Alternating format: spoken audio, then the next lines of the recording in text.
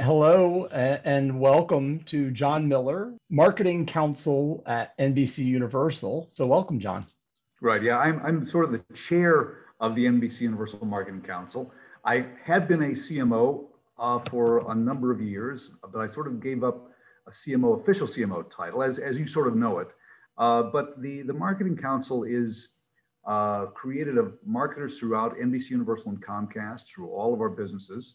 And the goal is to have everybody get together to utilize the scale of NBC Universal and Comcast for individual properties so that the marketers would actually, strangely enough, work together rather than against each other, which is an anomaly in big media. And it has worked pretty well, and we can get a little bit more into that. But that's sort of Yeah. what I do. Well, and so help us understand the path, your career path. So you've been at some version of NBC for 40 years, and you've held a number of pretty amazing and interesting different roles. So give us like the quick tour of the Okay, 40 years. okay, 40 years. Okay, I will do the Cliff Notes version of it. I actually did start at the NBC television station in Chicago. I was raised in Chicago and got that job. My first job was like producing the meditations and public service messages. Then went on to doing some production, local production, and I was tasked with being a person that took over on-air promotion at the Chicago television station by the general manager. Then they determined that I was doing a pretty good job at it. They offered me the job. The CBS station a few months later hired me away to do the same job over there. That was WBBM Chicago. I became the promotion manager there, and the CBS network asked if I would come in as director of affiliate marketing. Then I went to do that for a year. The person who had hired me said, I think you'd like you to go to New York and be head of advertising for CBS News. I did that for a year. That was right around the Cronkite Rather transition. So interesting time. Long time ago. Many people won't even remember that. They have to go and look in the history books for that one. And then the guy who hired me, a guy named Steve Somer, brought me back to NBC as vice president of affiliate marketing out there. He then got a job, and then I became head of marketing for the West Coast, which is basically the NBC Entertainment Division, primetime, late night, daytime, children's programming. He then left to be a president of Columbia Pictures, and then I took over marketing of the full television network. And this is like the 84, 85 time, where my first season was to launch like The Cosby Show and Highway to Heaven and the Miami Vice and Wow. Hunter and some great shows. And then had that, I was reporting to a guy named Brandon Tartikoff, was sort of legendary in the television business. And then I took on some development work in '89, and then in 1990, they asked me to go to New York as a head of marketing for both sales marketing as well as consumer marketing, because I had done some projects with advertisers that had brought in a significant amount of money in the sales marketplace. Did that for about a year and a half. Brandon left. A guy named Warren Littlefield came in as head of entertainment, and he asked me to come back to that point. And won't get into all the reasons of why I went there and when I came back. But when I came back, I took on daytime and children's programming as well as all marketing for the television network at that point. And I eventually gave up daytime and took on primetime specials. Somewhere along the line, we started doing work for other parts of the company, as well as a number of .coms that had come in for inventory for equity swaps. And we won a national Emmy, the first Emmy that was ever won for a commercial. We did that and won a variety of other awards. And then the rest of the company said, well, we'd like to utilize your work. And we were acting as sort of an agency. So I formalized the process and became president of the NBC agency. We were an in-house agency doing work for all divisions of NBC, Bravo, CNBC, MSNBC, Telemundo, syndication, and the like, and continued to do that through the early 2000s when NBC merged with NBC Universal. At that point, I became CMO of the NBC Universal Television Group and formed the Marketing Council. At that point, NBC and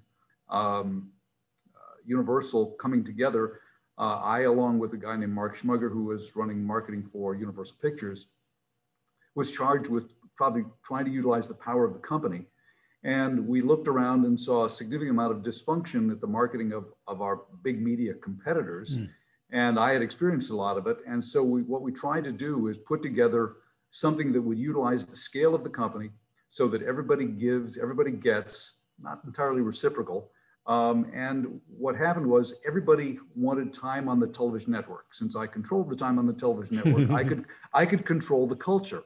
And at that point, it was more important to me to have the company succeed than me succeed. I had already succeeded. I wanted to now do something for the company that was different. So we created the NBCUniversal Marketing Council. And almost immediately, we found great success by doing that. Fast forward to like 2010, 11, Comcast purchased NBCUniversal.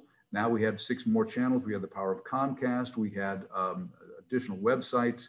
And at its peak, we had 18 channels and the power of Comcast. We had websites that delivered about 180 million uniques a month. So we could really drive scale.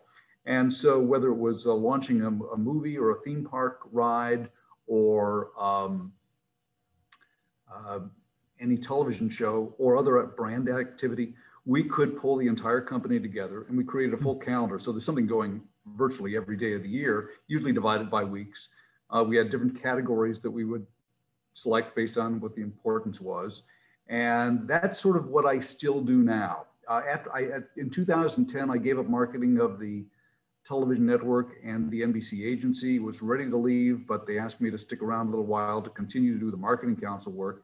Also, the sports group was combining at a certain point, and I had marketed the Olympics, and the person who was there at the time, a guy named Dick Ebersol, asked me to stick around for a couple of years. I did. He then shortly left, and not at my own choosing, but I all of a sudden became CMO of the NBC Sports Group. So I did that, and I continued to do the Olympics, and I've marketed, I think, 13 different Olympics. And then I sort of stayed in that role through Rio, co-contributed to a new person that came in as CMO of the Sports Group for Pyeongchang. And then after Pyeongchang, I basically just sort of limited what I do to the Marketing Council. And it was just because I've been around so long, and I can get people to work together in a collaborative manner and understand how things work in virtually all of the businesses. I've maintained that, and I've wanted to leave several times, but I sort of keep being asked to stick around. And so I'm here at least to the end of the year, and then I'll see. Fortunately, it's been my choice. So we'll see what goes forward. But it's about as quick as I could make Wow. it. Well, I appreciate that background. And that actually leads me really nicely to my next question, which you maybe tangentially answered, but so what would you say your superpower is in terms of, I believe that everybody has a superpower, and I'm curious what yours is. Other than hard work and a little bit of a sense of humor, I would say that collaboration and creativity are the combination of those two things. And in these businesses, you have to be willing to learn, because when I ran the marketing of the television network, and I also did those things as I described, but it was 25 years, and then people would say, well, gee, what was it like having the same job for 25 years? And I said, it was never more than the same job for 1 year. Right. Quite honestly, the shows changed, the people changed, the business changed, the consumption patterns changed. When I started, there were 3 networks. Now you can't count how many different services there are. It's a completely different landscape. And so I have sort of transversed sort of the overall time. So the combination of, I think, creativity, because I think you need that as a marketer, collaboration, clearly in my role, I had to bring it together. And then also the ability to understand that the world is going to change and you better change with it. Yep, absolutely. So what piece of advice do you either wish that you had gotten earlier in your career, or would you give somebody that's relatively new in their marketing career? Well, I think that I say this because I taught, when I thought I might leave at one point, I taught an adjunct professor course at a Carnegie Mellon out on the West Coast, where I was at the time. And for the young people who were getting in, I would basically say to them, first of all, get a job at a place where you think you can grow, and just do the best you can and look around to every concentric circle. And I would say this is probably regardless of where you are in your career. and then learn everything from a concentric circle. And then in the next job, you will have already learned what you need to do because you will have been in sort of study. It's sort of almost a graduate program. And your first job is just a dot. The second one creates a line, a direction in your career, and that often sets you on a certain path. And so my sense is never stop learning. I think that's probably the thing I would say to anybody else. Curiosity is a huge value. It's a value for my company, but it's also a personal value, which is, constant growth, learning. Yes. Be a student your whole life, your whole career. And don't assume you know it all. Rely on your team and anybody else to give you information. And so, speaking of that, where do you find inspiration, and where do you find inspiration for your team too?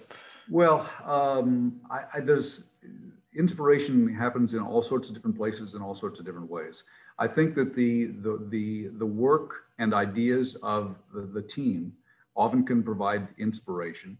We live in a very competitive world, and to succeed in it, you have to have some competitive spirit. And I think that can offer some inspiration and some drive.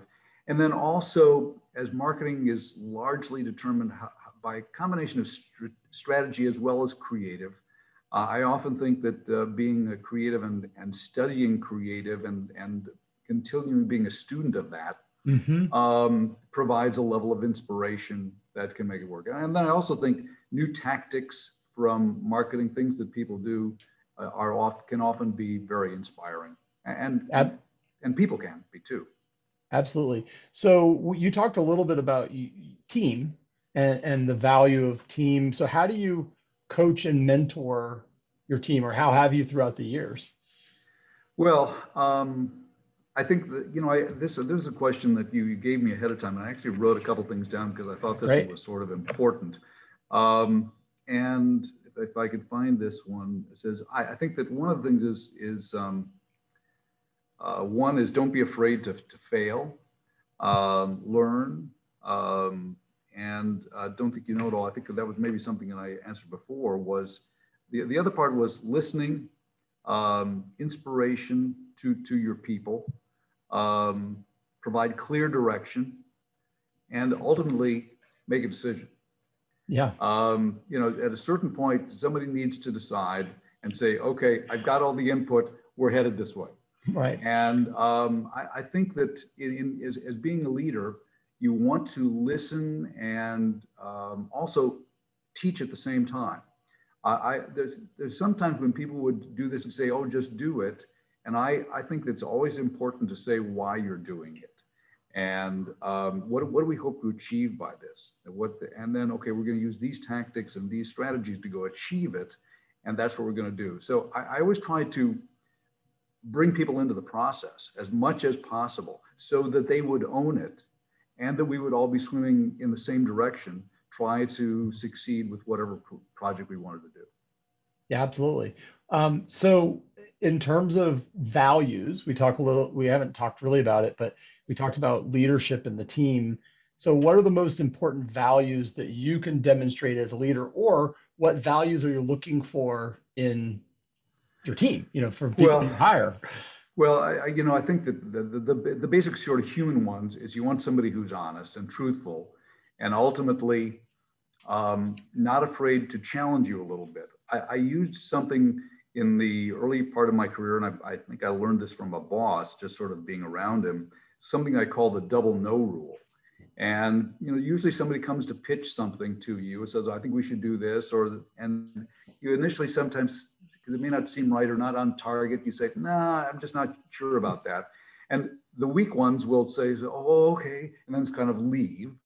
The ones who really believe in themselves and have a strong conviction in their ideas will say, I hear what you're saying, but let me give you one more reason why I think this should really work. And they will go again, and then you say, maybe they're right, they believe in it. Okay, take a shot. Or it says, it is so off base, and you think it's going to cost too much money, and it's really off target, and you say, I hear you, but no, we're not going to do that. Now, at that point, it's good to move on. Right. There are those people who will not do a 2 no and will go after 3 and 4, and now you're just pissing me off. Right. Now So yeah, you've moved to yeah, annoying at this you're point. just sort of wasting our time Yeah. now. But you really appreciate the person that has gone the extra thing, that they come in and they heard one Yeah. no, but they're not going to take one no for an answer. They're going to go two no. And I think that that provides a good balance between employer and employee, to make sure that they get a voice and then get a second voice. And if it's not Yeah. right, it's not in strategy, you move on, and then you say, okay, I tried. Yeah. And Yeah. Yeah. so that's one of the things that I've tried to do, and it's a combination of an honesty and a fearlessness that sort of comes from them, and staying with their convictions. And then I got to go back to creativity, because I always will give a little bit of a I will always give a little bit of more rope to somebody who's extremely creative, because Right. creative tends to win an awful lot of battles. Yeah. And you think about creative, often part of the creative process is failure and missing the mark sometimes, and having to go back to the drawing board to try to come up with something truly great.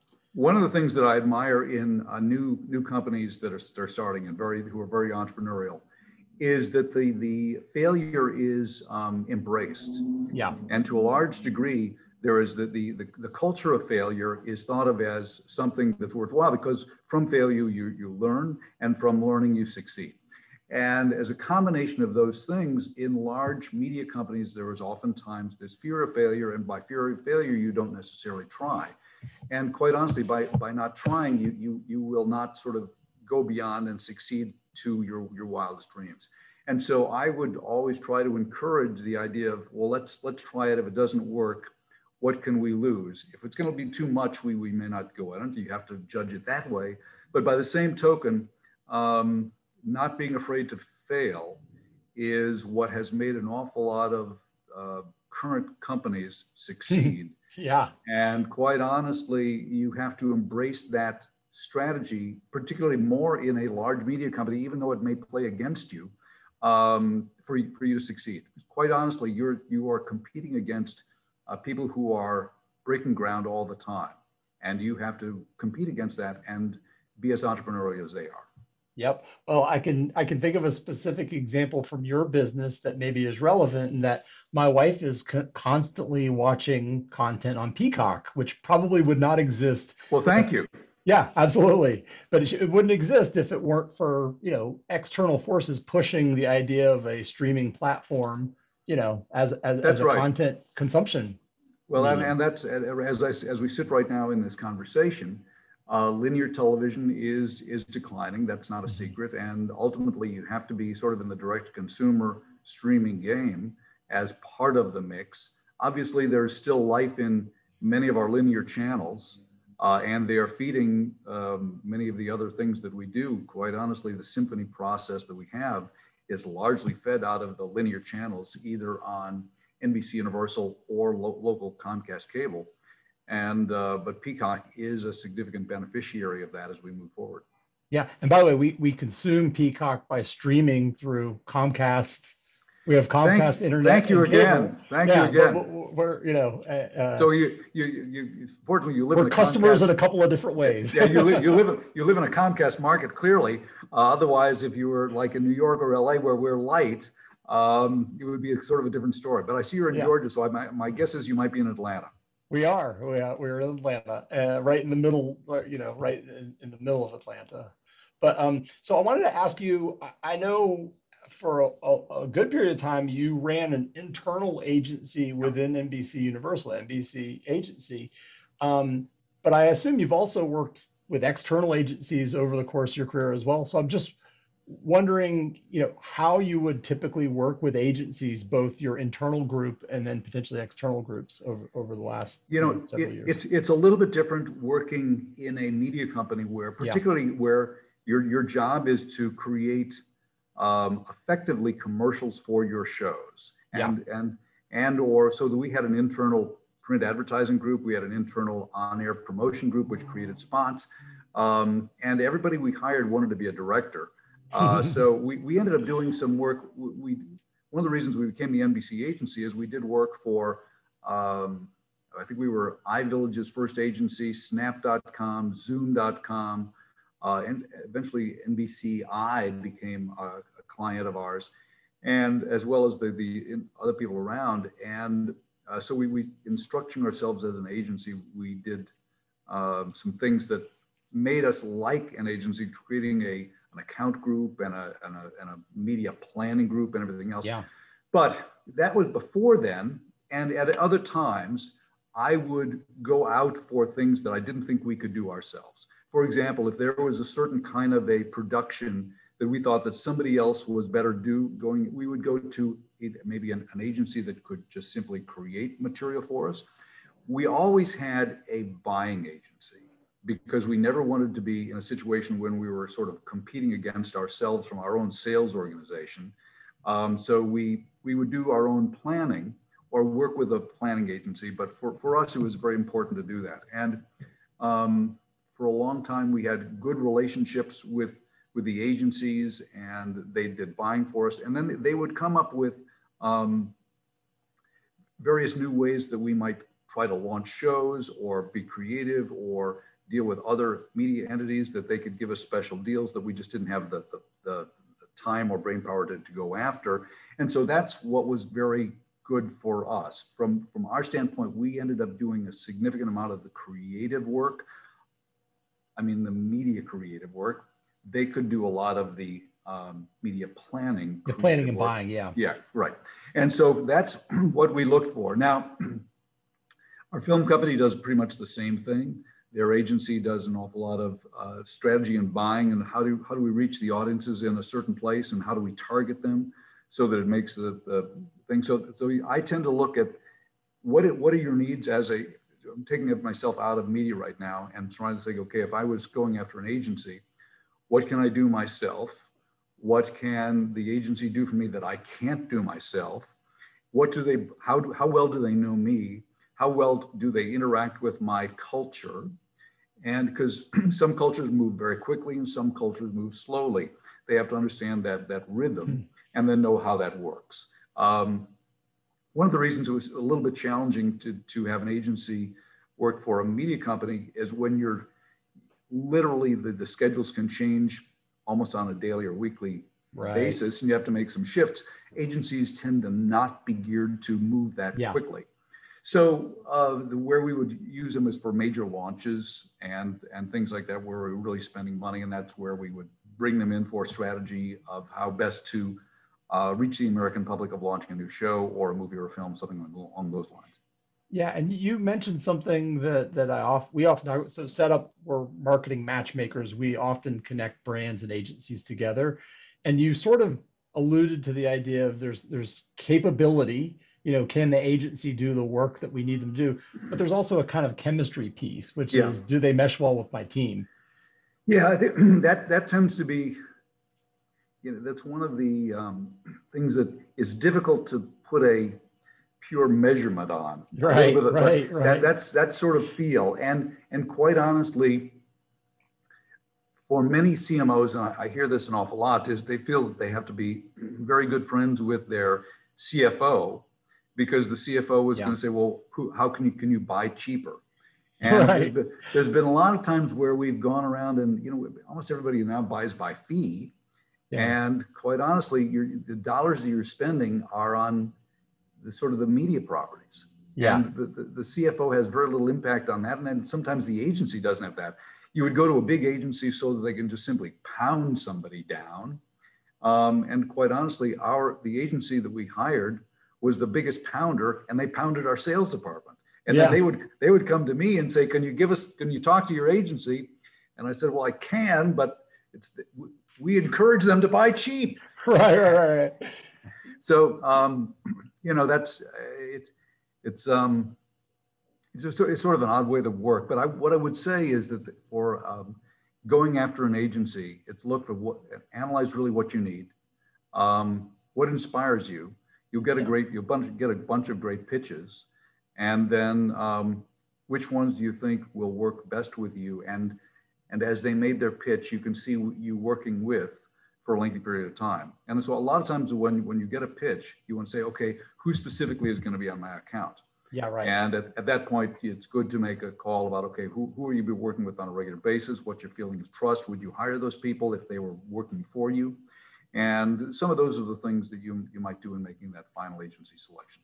Yeah, I've also found that one of the biggest variables in the agency that wins the pitch, it's the one that really wants it the most. It's the one that shows how passionate they are about the business and that they are willing to go the extra mile and put in the extra effort or the extra creative or whatever it is to win. I mean, that usually is the winner.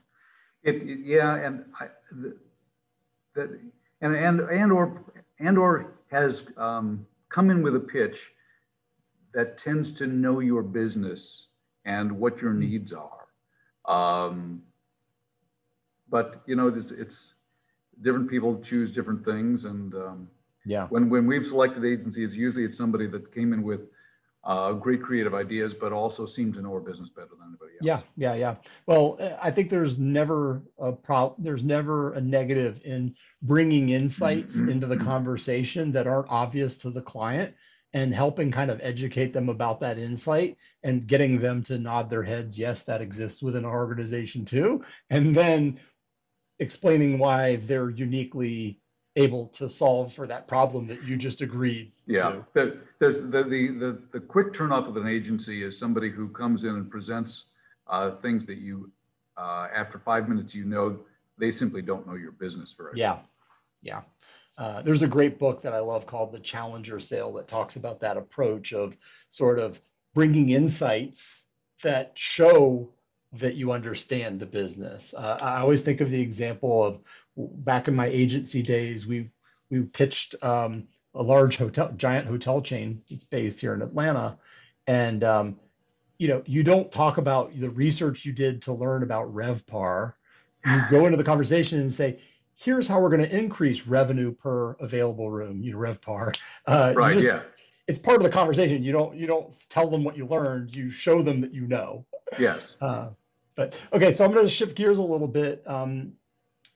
You've been in a marketing role throughout your career. How do you show marketing's value to those non-marketing? You mentioned being, you know, tight with the CFO, but how do you demonstrate the value of marketing to the non-marketing parts of the organization? Well, I think that there's usually when in any sort of business setting, there is projections about how well a film will do, a show will do, or anything else, because you've had to budget based on either a ratings projection or a box office projection or an attendance projection of the theme park, and so those are sent to be your benchmarks. Yeah. We sell off of those things, and so if you then market it and then beat it, okay, well, what was it? What was the difference? The film didn't get better all of a sudden. Right, right, right, right, Half the right, time, people only know what the film is from how you market it anyway. right. So had people watch a lot of bad television during my time because we were pretty successful. But so as a result of that, you can almost specifically point to the fact that marketing made the difference, at least in my area. Right. I'll give you two examples of how that worked. In 2010, as we were sort of we were in between meetings between Comcast and NBCUniversal about how we would integrate and things like that. And I was thinking of leaving at that point after the merger was done. There were two things that I really wanted to make work. And one of them was in the theme park in Orlando, Universal in Orlando. They were just getting ready to do the Harry Potter exhibit. Yeah. And under GE, they had not had much money, but Tom Williams, who's a very good operator who heads the Orlando parks, heads up all of Universal Orlando parks, had squirreled away enough money to create this Orlando park for the Harry Potter world, and gotten the rights to do it. And it was really a magnificent thing. And I had spent some time with him. I said, what's the difference between you and Disney? I said, well, the problem is that when people think of an Orlando vacation, they usually think of a Disney vacation. We needed something to put us on the radar to get maybe a day or two out of those vacations. And I said, okay, well, that makes a lot of sense. So we put together a kind of a task force. We made it what we called an Uber priority back then. Now we call it a Gold Symphony priority.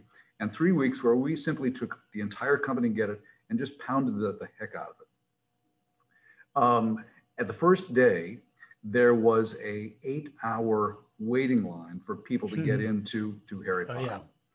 And as the deal went forward, Comcast had put in a certain dollar value that they thought was that the parks were going to be worth.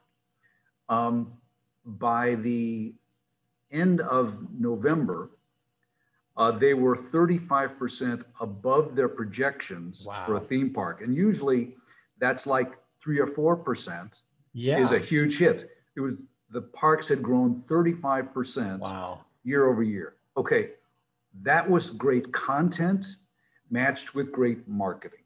And it was a combination of those two. About a month later, NBCUniversal, which had really never had a family or clearly an animation division, had brought over a guy named Chris Meledandri from Fox, who had done the Ice Age movies, to create a company called Illumination Entertainment.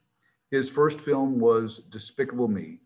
And I felt that, okay, it's going to put us on the map here for creating our animation studio that could perhaps someday rival Pixar or DreamWorks. And we just threw everything at it. I was at that point running the network, and I ran a snipe, little minions running across the screen at virtually every break. And according to the people at Paramount at that time, they felt that our efforts probably doubled the opening of that movie. Anyway, it was supposed to open at maybe about 30 or 40 million. I think we opened it at about 60. It ended up doing about close to 600 million globally. And from that point on, and now is a franchise that's been worth about $6 billion in all of its films that have been put out. And that sort of set Illumination Entertainment on the path to be NBCUniversal's DreamWorks. And then ironically, about 5 years later, we purchased DreamWorks. I have to tell you a quick third way that we're customers of NBCUniversal, in that my wife and I have twin 11-year-olds, a girl and a boy. And the last trip we took before COVID hit was to Universal Studios to Harry Potter. That was the purpose for our trip. We didn't go to Disney. Our Orlando vacation was go down and stay at the Hard Rock Inn, or Universal Studios Park, and spent 2 days there and had the most amazing experience there. Once your kids get over 10, they usually lean a little bit more towards Universal. Yeah, absolutely. Absolutely. And they were both picked for the wand ceremony, which made their entire trip. So excellent. Great. No, the level of detail down there at that park is remarkable. So good. So good. All right. So I'm going to ask you a couple of fun questions that have nothing to do with anything. All right. First is there a movie or a book or a quote or a band that really inspires you? I saw this on the list, and there's clearly there's a number I could call to, but I'm actually going to call to when I was working in the first iteration of at NBC Entertainment out on the West Coast, from like that 85 to maybe 1983 to 86 time. There was a guy by the name of Grant Tinker who was running NBC, and he's famous for first of all being married to Mary Tyler Moore at the time and coming up with GTG, and they had done all he was the producer of Mary Tyler Moore show, but he was the head of NBC at that time. A very classy guy, very honest, and NBC had been third for a long period of time, but all of a sudden we got to be, getting some hits. And his quote, when we had the first year, the Cheers was on, but it was winning Emmys, but it was way down in the ratings. And his quote was, first be best, then be first. And we said, gosh, that's we sort of focus on winning versus not actually being good. Right. So we decided, well, let us be as good as we can be. Let's be best creatively and on our shows and everything else. And from that, we will be first. And we made T-shirts on it and everything else. And quite honestly, that little quote is one thing that sort of struck me. And I said, if you can do good, you will do well. Yep. And so that was probably one that was inspiring to me. Awesome. So, is there a where do you find joy outside of work? Do you? Okay, well, so this is a little bit of an odd one. For most of my life, I've enjoyed barbershop quartets and barbershop quartet singing.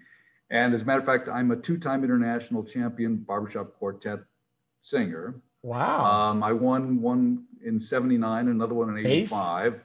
I sang bass, yeah. Yeah. And then I my son got involved, and then he now directs some international caliber champion choruses. Huh. And he and I sang together in a couple of the choruses, and then I sang in one that he directed. But so I won then 4 additional gold medals in a chorus. Huh. And then over the course of time, I served on the board and was the executive vice president of the Barbershop Harmony Society. And I decided not to go on as president because I was still working. I thought I was going to be retired and it was too much work. So I bailed on that. But barbershop and barbershop harmony is something that I've enjoyed. And it's sort of like, well, what century are you living in? But it is more popular among a small subgroup than you might imagine. And so that's one thing that's sort of continues to bring me joy outside of the media industry. All right, I'm going to lobby you now because my wife is a very big fan of a cappella Okay, generally, and we were fans of the show The Sing Off, which right. was, I think it was an NBC show, It if I'm was. It not was an NBC mistaken. show. Yeah. Yeah, And one of the winners there was now I can't remember the name. They're great. Pentatonics, Pentatonics, yes. huge. And we use them on a number of NBC shows, particularly for around Christmas time, things like that. Yeah, Just great. And the bass, the original bass of a guy named Avi Cantor, had yep, also sung with my son's young person's chorus, a guy named Westminster Chorus, and just they are great. absolutely. Well, it's funny. Yeah, yeah. If we could bring back a version of that show, that would be fantastic. All right, That would be what's a good. what's a brand that you've never worked on that you've always admired and why? Well, I'm going to go completely out of the media space, sort of, although they've kind of gotten into it, and that's Apple. Hmm. Clearly, if you think of the first be best, then be first, I kind of think they are. Yeah, They will do an awful lot to make their product as good as they can be, and then quite honestly, the idea of initially they were computers, and then they think, well, what this computer can be in an iPod, and then you yep, could do an iPad, and then it was an yep, iPhone. And quite honestly, they have continually shifted from what they were. They're still a computing company, but now their computing company does something else.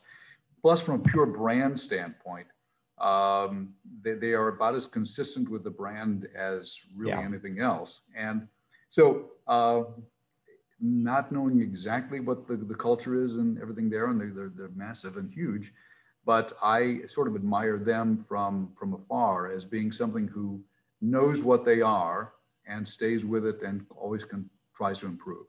yeah. It's a great. Okay, my final question for you is there something that I should have asked you that I didn't ask you today? It's a curveball. I know it wasn't on the list.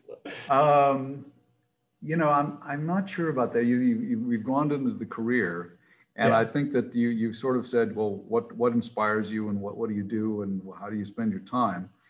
And the only thing that I think I would say, in addition to that, that you have is sort of what keeps you grounded.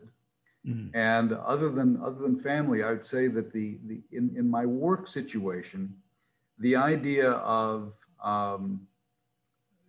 being honest with yourself and honest with the work, and which is odd because as a marketer, particularly in television, the goal is to make everything look slightly better than it actually is. Mm, you're right. But I think you do that in a way that you can defend that with yourself and be as honest as possible. And I suppose more than anything else, it says what you said. What are your values? And it's an interesting one to say. But I think that honesty and being true to yourself are probably the ones that I would say is important. You didn't ask me that, but it's sort of I'll close with the idea of honesty because it's always a good message. Yeah, absolutely. Well, John Miller, I really have appreciated this time. John Miller is the chairman of the NBC Universal Marketing Council. So thank you so much for this time together. My pleasure, and good luck with anybody who happened to be listening to this. And hopefully, there was something of inspiration or at least amusement in there that you can take away for your role.